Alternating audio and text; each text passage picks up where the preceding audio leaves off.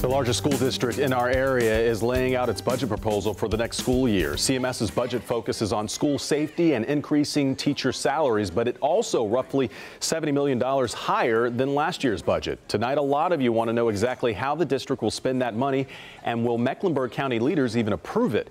NBC Charlotte's Ashley Daly is going beyond those numbers, showing us how the money will impact students. Ashley, you've also spoken to a few county commissioners. What's their reaction been?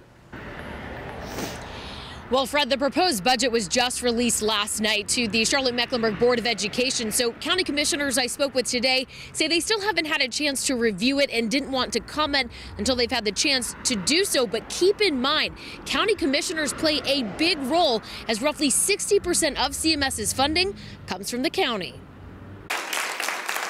After receiving county support last year to the tune of nearly $460 million, Charlotte-Mecklenburg School Superintendent Dr. Wilcox says the district has made strides in improving three main categories: equity, people, and support. Our diplomas are beginning to mean something again, that when you walk across the stage, you are going to have the skills and readiness to contribute and participate in a 21st century economy. To continue to build upon that progress, Monday the superintendent unveiled his request for $70 million more for the 2020 school year.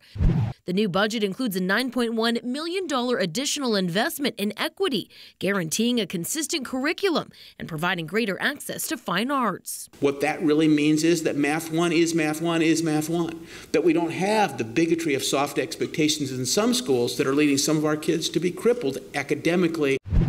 Also included a $32.5 million investment in people. Teachers would see a 5% raise, while the starting salary for school staff, including cafeteria workers and custodians, is raised to just over $13 an hour. There's not a person in this system who doesn't have a hand in school improvement. The superintendent says another $22 million would go towards supporting students, a majority going to helping them socially and emotionally in an unforgiving 21st century by hiring 55 additional social workers, psychologists, and other support staff. There's also $4 million to put 25 SROs at elementary schools.